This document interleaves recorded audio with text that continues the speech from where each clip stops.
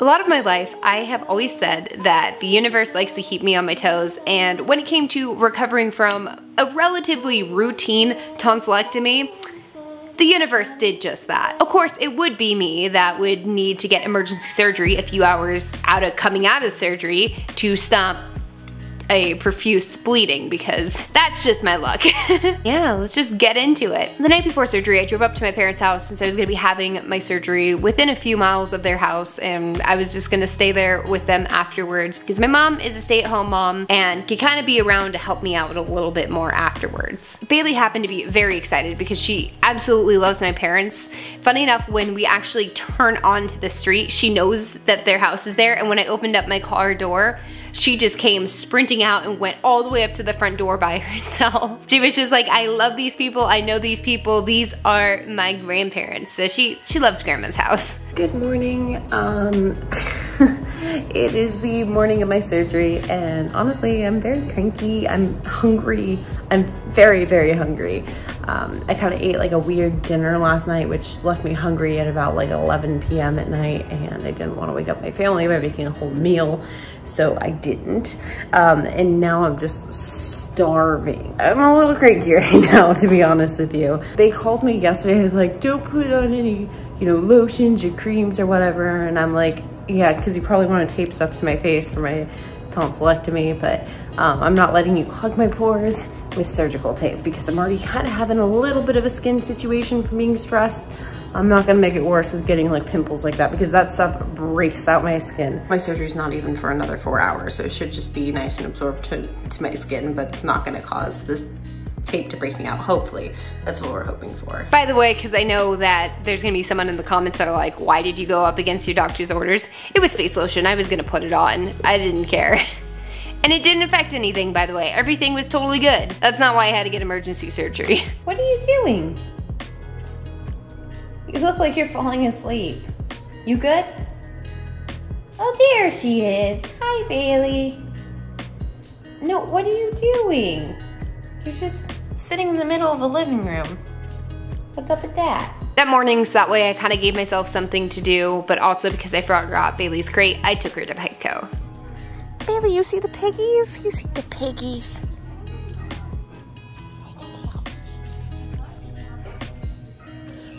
What do you think?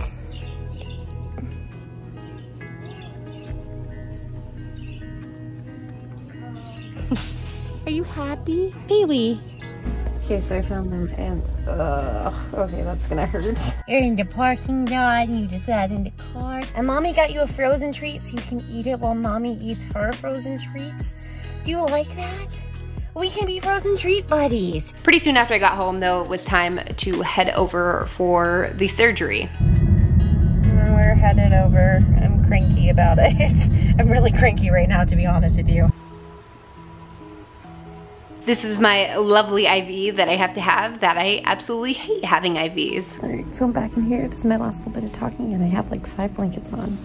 Coming back home, I was doing good. Whatever they used on me, definitely, I woke up and just felt like I had woken up in the morning, so coming out, I felt great. They did tell me to be on a general vocal rest, but he said, I do understand that you're probably gonna have some light talking, just try not to talk a lot. I'm home. I just took a shower. They said not to shower, but I didn't.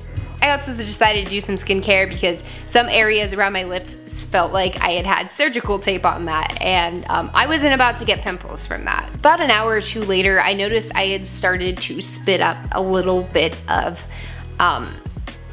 the red life juice that we all have within us. They did say some of that was normal. It's almost like if you didn't floss your teeth for a while, or you go to the dentist and you have that person who flosses your teeth too aggressively, that would be normal. It was slightly more than this, which was a little alarming, but I kept my eye on it. I also felt well enough to eat one of those icy things because my throat was hurting, so I did that. And of course, since I was getting a little frozen treat, I got Bailey her frozen treats that I had bought her at Petco that morning. All was not well though. The life juice, the red life juice that we all have within us, started to become a lot more prevalent in my spit, and it started to feel like I had to spit to not inhale it. So it kind of went beyond a point of like, let's keep an eye on this, because just slightly more to like, I'm concerned. I just called the doctor because it keeps spitting up Red Life juice. Doctor said it isn't concerning, but to keep an eye on it. He said I sound a lot better than a lot of the other patients he gets, but I just was talking and I hadn't been talking in a while, and it's just like my voice is going so fast right now. At this point I'm gonna blur it out, but my doctor advised, so that way I can kind of keep track of how much it was, to have a cup next to me that I would spit into when I had that Red Life juice fill up my mouth and throat. So that way we can kind of track how much was in there. So I'm gonna blur this out because it kind of shows in this shot. Hello, you just gave mom some Wawas. Now we're watching TV, not doing much.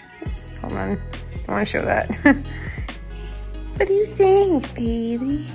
I just got my mom and my brother here. Unfortunately, and I was trying not to spit as much as possible, there was a combination of spitting and swallowing. That's gonna get taken out of context. Red Life juice, for the Red Life juice. I think it had been about a cup at that point that had been fully filled up in the course of like, I'd say like an hour 15 to an hour 30. I called my doctor and I had these giant clots on the back of my throat that my mom says they were about the size of those Whoppers candies. So the doctor was like, go to the emergency room, have them check it out.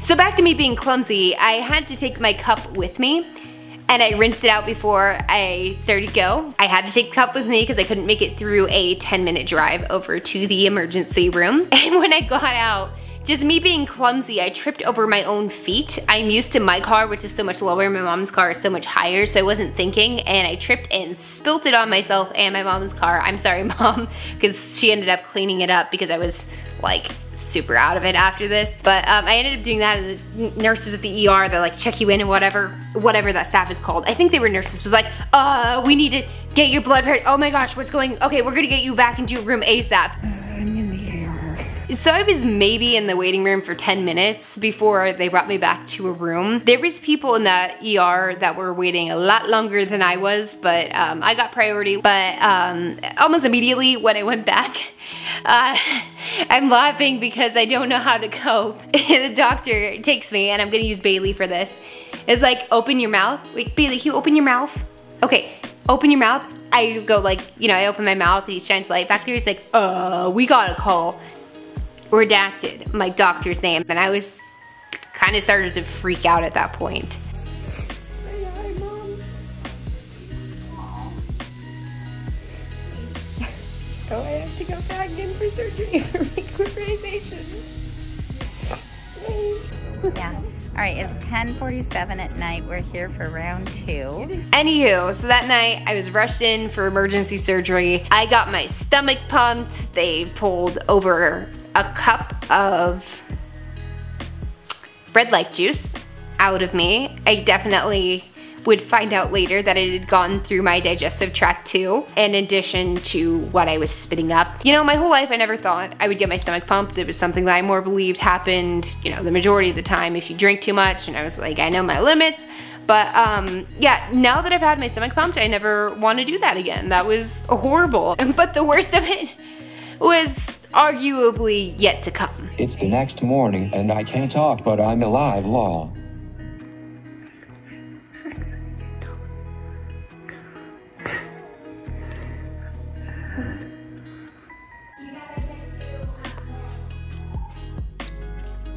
Gotta get my calories.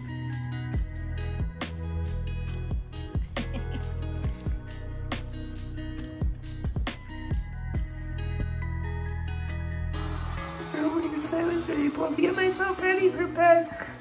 The next day, I believe that would be Sunday, yeah, things weren't good. Before I get into this, I do want to say that I asked my mom not to tell Graham what was going on because his dad had already scheduled a visit out here before my surgery was scheduled, and I wanted him to be able to enjoy that time, and I didn't tell Graham what was going on. I think if he knew, he would have come immediately, but I was very violently ill the next morning. It was really bad. We tried Pepto-Bismol just to get it down, but as soon as it swallowed, it was just right back up. I didn't feel up to vlogging. I don't think you guys would have wanted to see the footage. The next day was Valentine's Day, and I actually ate a lot more. I was feeling a lot better. I was definitely on the up and up. I was still having stomach problems, but yeah, I wasn't getting sick, so that was good. I did vlog that day and put it up. And here's like a little bit of footage from there. Alright, here's my dinner. Some heart-shaped pasta. It's a new food for me since all this, so I'm excited. So the next day I was doing like 30 to 40% normal. I think the fatigue really got to me, so I'd have energy for like 15 to 30 minutes max, and then I would feel just completely out of it for the next like 6 to 8 hours, so I didn't get any work done. We did work this day on getting the color out of my hair, so that way we could get it to this brown. And there's a video on that. Alright, so it's the next morning. I'm feeling kind of the same as yesterday. I usually feel pretty bad in the mornings though, but we are putting coconut oil in my hair. Try to help remove my hair dye. Yay. We're doing another coconut oil. You guys missed a few washes because I wasn't feeling good and didn't document it, but we're making good progress. I'm still struggling with food. Today I ate like spaghetti. Oh my gosh, my hair looks so white up front. I kind of like the white hair look. Anyways, so I'm still struggling with food. So I think, because we were gonna do, I ate spaghetti and pasta last night, and just like my throat feels so rough from even trying to do that today. It was like chewing the heck out of that garlic bread. It was very soft. It was not toasty. It's still a little bit too much. So my mom is making me my favorite soup. I'm very excited. I have a lot of energy right now too, and I shouldn't be moving around a whole bunch. And I just want to talk because I haven't been able to talk for like 3 or 4 days now. And so all I want to do is talk, and my mom has to keep reminding me to stop talk. Stop talk, good English. And we got Bailey. So we are round 2ing this mother hecker.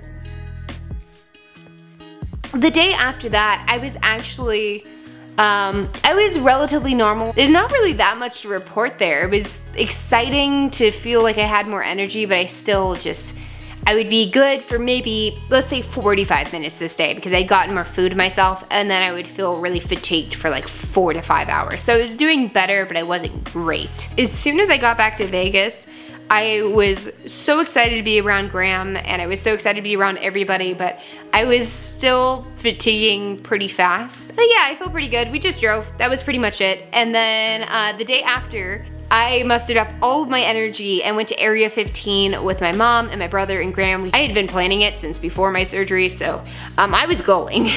And it was pretty cool. We did Wink World, we did Museum Fiasco, Lift Off, Birdly, and then finally we had dinner at the Beast.